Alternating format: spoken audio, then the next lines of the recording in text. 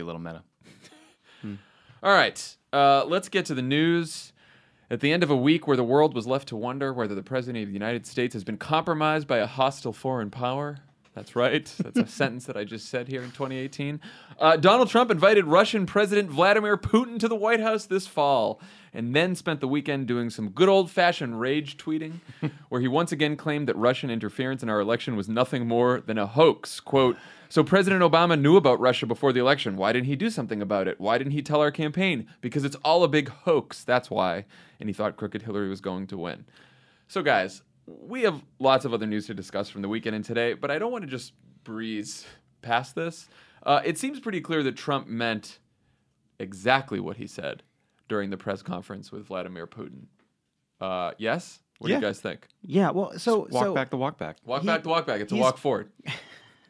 He walked it back. I mean, he got a little too much credit. We talked about this. He got a little too much credit for his initial walk back because midway through reading the prepared remarks like a hostage where he said that, actually, I don't think Dan Coates is a mental patient and I trust our intelligence community and not Vladimir Putin, he threw in, but it could have been anybody. He could have been anybody. He couldn't stop himself from throwing in he walked it back in the initial walk back already, and this is just taking it to its logical conclusion. Yeah. Tommy, do we often invite leaders of hostile foreign governments who've attacked our elections to the White House? Do you see a lot of value in that? No, you're probably not going to get a lot done. You don't often invite a foreign head of state who you just met with, accomplishing absolutely nothing, for a follow-up on your agendaless meeting where you did some soft treason maybe, and no one really knows what happened. And it's not just us libs who are surprised about this.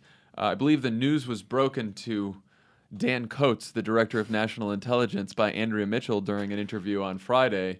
And I think he said something like, "Excuse me?" Yeah, no, listen, Dan was exactly where he should be, which was sitting in Aspen on stage with Andrea Mitchell. Where all great thought leaders are. It's important for the head of the DNI to be there in Aspen on a stage where ideas not working, are exchanged. Where ideas are flourishing. Yeah. The idea in that session was, oh no, the president is a corrupt moron. Or is he, question mark, in conversation. Andrea Mitchell, Dan Coates. I mean, there's articles about whether national security officials are ever going to get a full readout of what was discussed. The Russians are just announcing things left and right, new partnerships on Syria, things they're going to do vis-a-vis Iran, et cetera, and his own administration has no idea what was discussed, what he agreed to, what he promised, except for maybe this translator who's just, stuck playing monkey in the middle here between Come on, Pod Save America, translator. Yeah, where are you, translator? And how's that memory? Huh? You take any notes? I want to make just 2 quick points. Sure. One, I think we need to get... Trump is like Memento. I think that he is losing track of what he's supposed to say, and he needs to get a tattoo that says, I accept the conclusions of the intelligence community on this arm, and then maybe, I don't know, don't do crimes on this arm. And also, 2, it is so desperate to invite Vladimir Putin to the U.S. right after the Helsinki summit. It is... Well, it's just in time for the midterms. He's got to be... he's going to join him on the stump. Yeah, he's got to... How does Putin poll in Michigan? If he goes to... if Putin goes to Wisconsin, he'll have been there more than Hillary. That was a long journey for that one. And don't out of the way. Tweet at me about it. I know all the reasons that you have a problem with my saying that. I already know. I know I should do better. I will do better. But it just, the point I was getting towards eventually is just, it's a little bit, you went on a date, you had a good date. You can't invite him to another date when you get home. You think it's too desperate? It's too desperate. You got to wait 2 days. 2-3 days. Wait 2 days. Maybe Putin would text you, Trump. Did you think John wrote Swingers? Is that why we're here? This bit? How cool would that have been? Huh? What if we replaced him with the other one? Honestly, I thought until last year. That's why I signed up for this company. I don't know if anyone would notice. What about Trump's argument that the Obama administration never warned his campaign about Russia? I realize that it's easy to blow past a lot of these things, but let's do a little fact check on this one, Tommy. He's the president of the United States. He doesn't need to be he can get access to any information that we have in the U.S. government, from the CIA, the NSA, the entire intelligence community, anytime he wants. He can walk into a room and say, "Tell me all the secrets, all the cool shit, the moon landing being faked, allegedly, what? Area 51, all the cool shit, all the Russian hacking shit." He has access to all of it. Him to go out there and claim he wasn't told about any of this is so ludicrous. And lo and behold, of course, as it always happens now, it leaks out that he got a very detailed briefing August of 2016. Right after all of this went down. It was in the press. Like, he didn't need to be told by Obama. Hillary Clinton told him about it at the debate. Also, I would just puppet. point out, no puppet. No puppet. You're puppet. You're the puppet. You're the puppet. I'm the puppet. No, he's the puppet. We're the puppets. Both puppets. Punch and Judy. Those are puppets.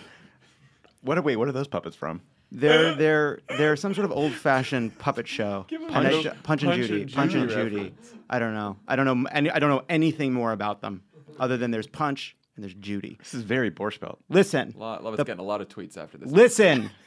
The point I was going to make is only, why didn't President Obama warn me about this hoax that isn't real? That is his argument.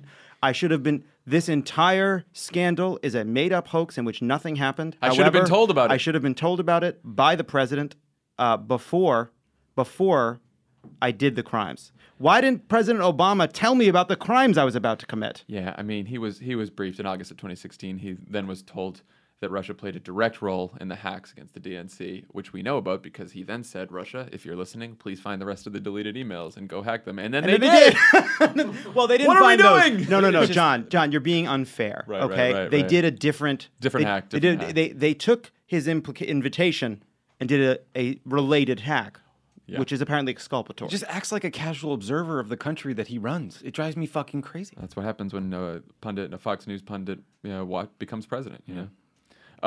So Trump and various Republican politicians and pundits also spent a lot of time this weekend lying about a newly released, previously classified application by the FBI to obtain a warrant to monitor the communications of Carter Page, a former Trump campaign official who the government had reason to believe was interacting with Russian officials. Whew!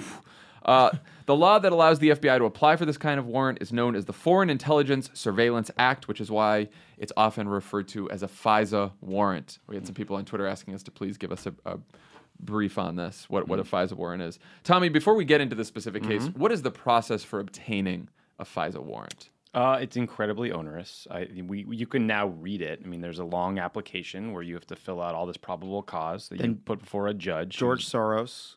right. George Soros gets Hillary Clinton on the blower. You're right. You get one of his typing helpers to help put together. He presses the deep state speed dial. Sorry for interrupting. So, so you go to a judge. All of them in this instance were appointed by Republicans, and they approve it or not. And then you have to go back on a regular basis to get it reviewed and renewed. So it's a pretty closely held process here. And what new facts did we learn from this application being released, even though it was heavily redacted? We learned a number of things. I mean, one, I guess I don't know that we learned this for the first time, but we learned that Devin Nunes is a discredited liar. And I don't know if you want to get into this now or wait a little later. Okay. Let's do it. So remember when this was all being discussed in the first place.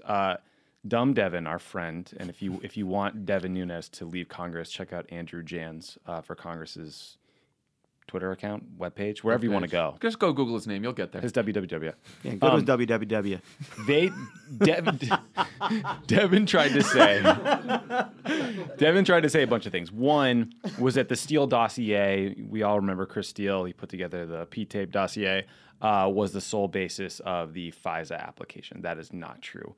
Nunes also tried to say that the FISA application didn't say who funded the Steele dossier, that it came from a partisan source. That is not true. There's like an entire page of notes about how the source might have been compromised, and the judge is allowed to evaluate on the merits. We also learned that the FISA application wasn't solely based on the Steele dossier and that it was approved by 4 Republican judges. And then it got longer every time because new information was added, presumably because they learned things that were relevant or important about Carter Page in the process. And so we've learned that, everything the Republicans have done in service of Donald Trump and trying to defend him from charges of collusion has been a lie. But like the bigger problem here with Trump is that he tries to conflate the Page surveillance with the look into the collusion generally, like the investigation into Russian interference in our election, and they're simply not the same thing. Well, the FBI applied for this warrant in October of 2016, which was months after Carter Page left the Trump campaign. So he was no longer an employee of the Trump campaign. So the idea that it was to sabotage the Trump campaign is sort of silly. And it was already months after they had already opened an investigation into connections between Trump officials and the Russian government. So because of George Papadopoulos. So the idea that Republicans keep pushing, the Republican pundits keep pushing, that the whole Mueller investigation was based on the dirty dossier in this application is completely false. They opened the investigation after George Papadopoulos got drunk in London with some Australians he didn't know and blabbed to an Australian diplomat about meeting a professor who offered all kinds of dirt on Hillary Clinton. That's what began the investigation. In this application, the FBI offered evidence that Page was the subject of, quote, targeted recruitment by Russia in its efforts to sabotage the 2016 election, and that he'd been, quote, collaborating and conspiring with the Russian government. They had probable cause to believe that. That is not a small thing. No. Also, that is not a small thing. Carter took a trip to Russia in July of 2016. The Steele dossier alleged that he met with senior Russian officials. He lied and denied that. And then when pressed by the House Intelligence Committee, he finally admitted that he did meet with senior Russian officials, just not the ones mentioned in the Steele dossier. So Carter hasn't shown himself to be the most trustworthy narrator of his own life and events. Which, if you've ever seen him on TV, would not surprise you at all. Yeah, look, I think there's one thing we certainly don't understand, which is what makes Carter Page tick. You know? What gets him out of bed? I don't care how many warrants for surveillance you've got on Carter Page. Yeah, you're not figuring that out. You're going to need a mystic and a divining rod and I don't know what. I mean, it's also important, too, because the whole thing, the Steele dossier, because it was paid for by, the Clinton campaign or the Democratic Party or law firms connected to the Democrats, it's garbage, right? It says in the application, in subsequent FISA renewals, the Department of Justice provided additional information obtained through multiple independent sources that corroborated Steele's reporting. Right. This is important. They did not just take the fucking Steele dossier and put it in an application and say to the judges, now go approve it. They independently corroborated the reporting that they needed to get the application with various other individuals, which is why the judges approved it. But another very important point was even if they hadn't done that, in the same breath, Trump and his asshole associates try to claim that the Steele dossier is biased and shouldn't be the basis for a FISA application. But they argue that Clinton Cash, an Oppo research book paid for with Steve Bannon's money, should lead to an FBI investigation into Hillary. So they are lying idiots who are trying to have both sides, and it's simply not how the process works. You are allowed to be a witness and have some sort of political or personal bias against the person you are discussing. Yeah. It basically boils down to this. The old conspiracy, peddled by Nunes, Trump, Republicans, and all their favorite pundits on Fox, was that the FBI had lied to these FISA judges, that somehow they had concealed things in the application and that they didn't. And now that we know that they revealed everything they needed to in the application, because now that the application is out, the new conspiracy is the judges were in on it too, and someone should look in on the judges. This is what Andrew McCarthy said on Fox News, and Trump retweeted, and Hugh Hewitt, and all these people. The judges personally picked by John Roberts. Right. And look, and a lot of national security experts and legal people said we shouldn't focus too much on the fact that they're Republican-appointed judges, because just because they're judges and the judiciary is supposed to be independent should be enough for people. But it is worth pointing out that, yes, they were all Republican-appointed judges selected by John Roberts. And I also think what's important to note is we're learning a lot of this, but Devin Nunes isn't. Because he hasn't read the application. Devin Nunes put together a memo. First of all, if we remember, he defeated himself in the memo, right? Because we actually learned from Devin Nunes' attempt to discredit this FISA application that it was also based on Papadopoulos and that came first. So he kind of began discrediting himself earlier. But I also think we're in this debate now where we're debating whether or not the FISA application was legitimate. The FISA application is what, 400 pages? Mm-hmm. It is an extraordinary document. It is it has, first of all, tons of it is blacked out and redacted. So we have actually it's called the good stuff. Yeah, the good stuff. That they're saving that for later. That is for the series finale. That is season 3. Yeah, we don't get that. We don't get that yet. We're gonna get 30 years from now. There's gonna be, we'll read it in Axios. Yeah. But so we'll finally get to the wall. Go deep. Big fight will happen. Axios will release it, and of course they'll have the long form version, which is 7 words. But of course, if you're too busy, there'll be a 2-word version. It's just this good shit.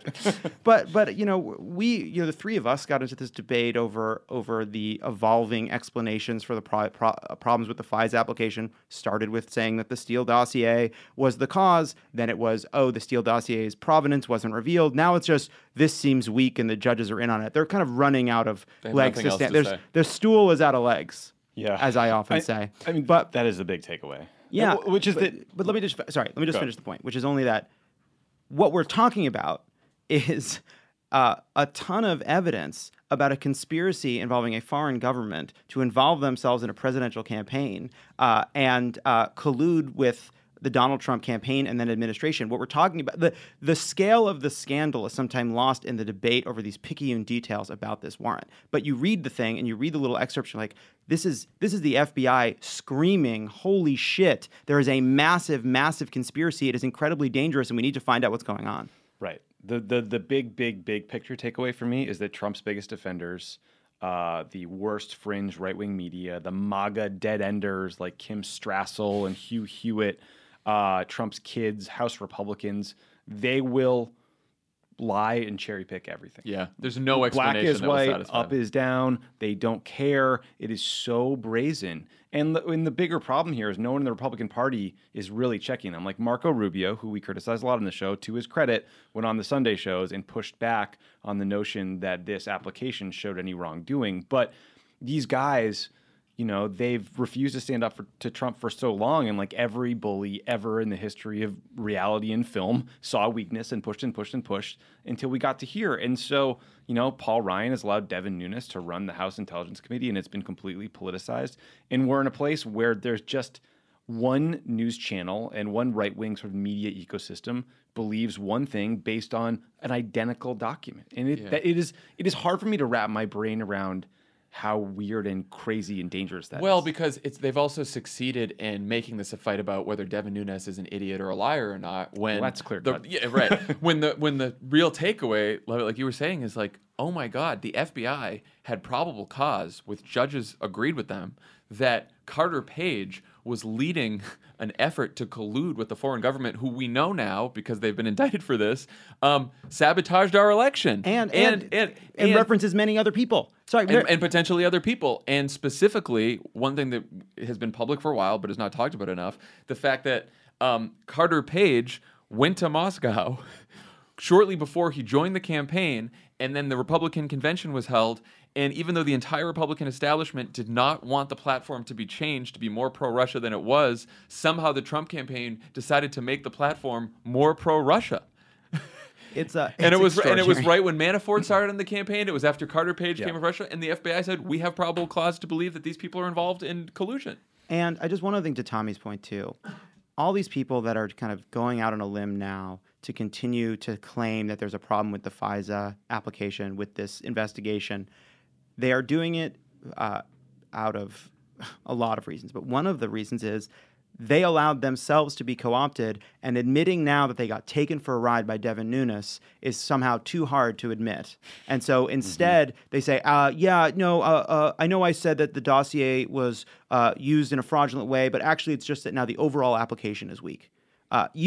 No one who is now making these claims that this application has a problem would be doing it if they hadn't gone out on a limb because Devin Nunes lied to them. And admitting that they were dupes of Devin Nunes and the Trump administration is, I think, hard for some people. Tough for the intellectual Zambonis. But it is. To your point about the platform, I mean, Putin's wish list is not long and it's not subtle. You know, I mean, he doesn't like the Magnitsky sanctions. He wants those to go away. He doesn't want us to give lethal support to Ukraine. He comes back to the same things over and over again publicly and has his little cutouts and intermediaries run these ideas up against Don Jr. and Manafort and Jared and the gang privately. So again, the whole thing is in plain sight. Right. Sitting right there. Yeah. Yeah. The only piece that remains a mystery is why Donald Trump himself behaves with such solicitousness towards Vladimir Putin. The rest is all kind of right there out in the open for all of us to see, except there's just one piece of information we're missing, and it may involve urine, or it may involve the fact that Vladimir Putin, or that Vladimir Putin kept evidence that Trump went along with all of his wishes on the wish list. Yeah, we don't know. So as if all of this weren't enough, Trump caps off the weekend by all caps tweeting the following to the president of Iran on Sunday night: "Never ever threaten the United States again, or you will suffer consequences the likes of which few throughout history have ever suffered before. We are no longer a country that will stand for your demented words of violence and death. Be cautious." Great kicker there. Be cautious. That's like driving your car 120 miles an hour down the highway and screaming "Be cautious" out the window at people you blast by. Like, you calm down, psychopath. It looks like a speech from Armageddon. You expect there to be kind of orange and blues and kind of a Dutch angle and Aerosmith playing. Yeah. Tommy, what was that? What was that all about, and how freaked out should we be? The Trump team has started this sort of PR effort where they're talking about corruption among top regime officials. The goal is essentially to weaken and destabilize the regime and try to punish them for their nuclear program. And so I haven't seen a lot of intelligence on Iran in many, many years, but I suspect this plan to criticize and destabilize the current Iranian regime seems more likely to create a void that will be filled by the IRGC and military leaders like Qasem Soleimani, et cetera. I also think there's bad people that we don't like. Bad guys who run the military and are accused of terrorist acts. Secretary of State Pompeo is out there giving these speeches saying he wants to talk to the Iranian people and help their quality of life, but he forgets that they're all suffering because we pulled out of the Iran deal. And now they're going to get sanctioned again, and Trump's Muslim ban prevents them from entering the country. So, a smart reporter from NPR pointed out that when Putin released a video of allegedly invincible ICBMs with warheads striking Mar-a-Lago, Trump didn't respond with a crazy all-cap tweet. But, it's good politics to go after Iran. So here we are.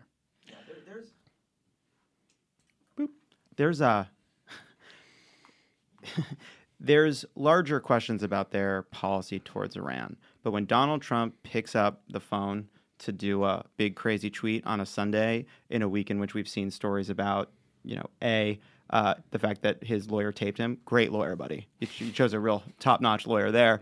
And B, the fact that he's in the pocket of Vladimir Putin in a way that is now openly being discussed.